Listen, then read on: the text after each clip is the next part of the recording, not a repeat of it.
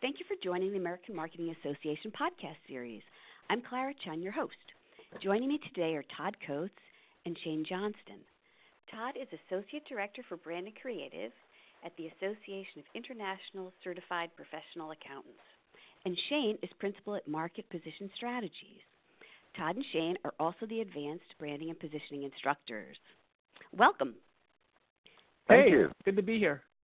How can marketers effectively brand position when their target audience is just flooded with messages? Well, Clara, this is Shane. I'll go ahead and take that one. And, I'll tell you what, branding is easy. I mean, you can choose a position and you can choose whatever tactics you want around the brand and communicate. But the truth is, effective branding that hits a memorable emotional chord with your audience is actually more difficult than it has ever been for marketers.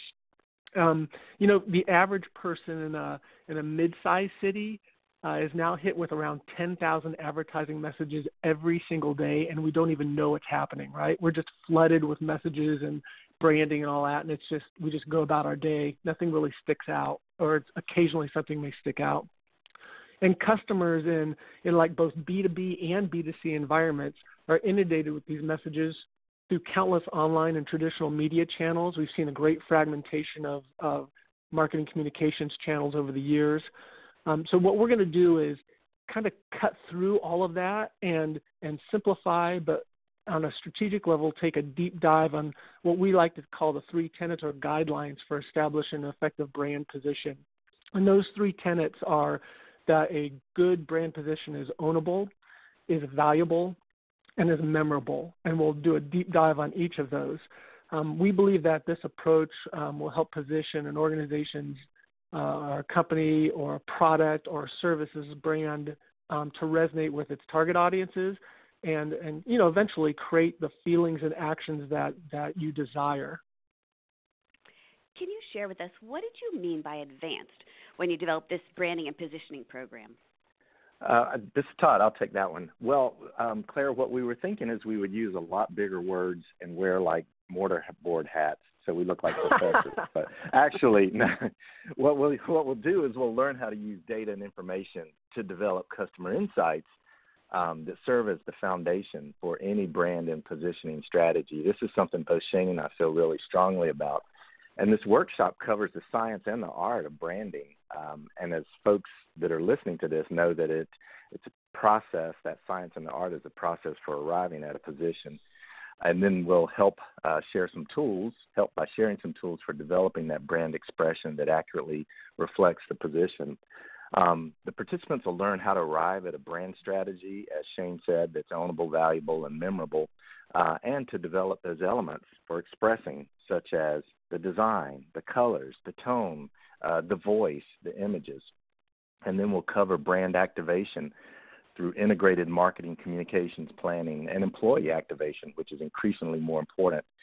And then finally, we'll certainly learn how to measure the effectiveness of the brand and position campaigns. So then tell us, what are attendees going to walk away with? Well, I'll tell you, all organizations, we have a tendency to focus on for-profit businesses, but all organizations, multinational corporations, small businesses, associations, nonprofits, universities, whatever, we all do communications and positioning, and then we take action on that. But the truth is, it's the customers that do the branding. And only when we communicate and the customers interpret that communication the way we want them to, when those two match, boom, success, right? The brand actually at that point becomes a true reflection of the organization. Sometimes people like to say that companies have lost control of their brand. I don't truly believe that.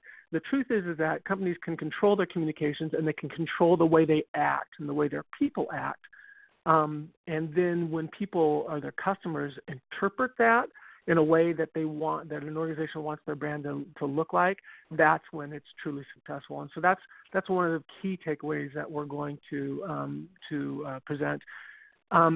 The key drivers within the organization or a company, the industry, the competitive environment, all these things help define brand positioning. We're going to look at that, and we'll look at a big picture too.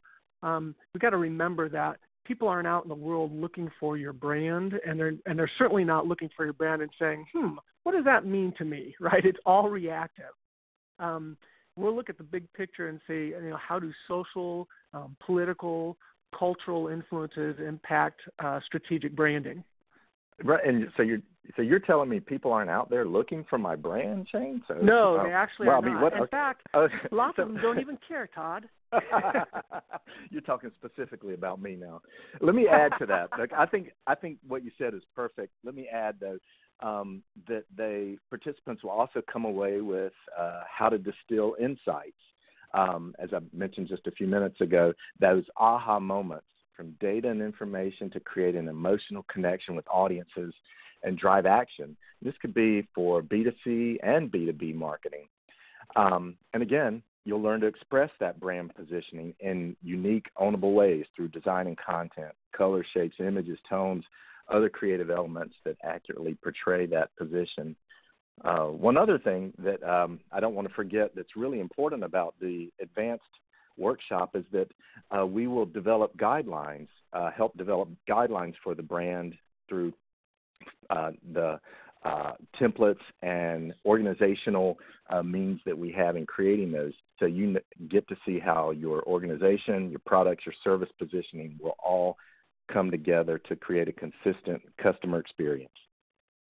And, finally, also, when we go through all of that tactical implementation of a brand, we can't forget, we don't drop the ball there and say, okay, we're done.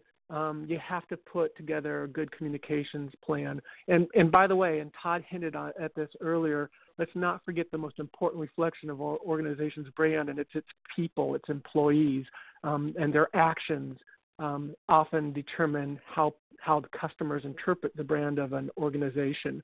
So when we talk about a communications plan, we're going to be looking at creating internal and external communications plans and determine how those communication plans can impact the effectiveness of brand and measure brand effectiveness overall. Well, thank you both so much for your time. For more information on advanced branding and positioning, please go to www.ama.org/training series.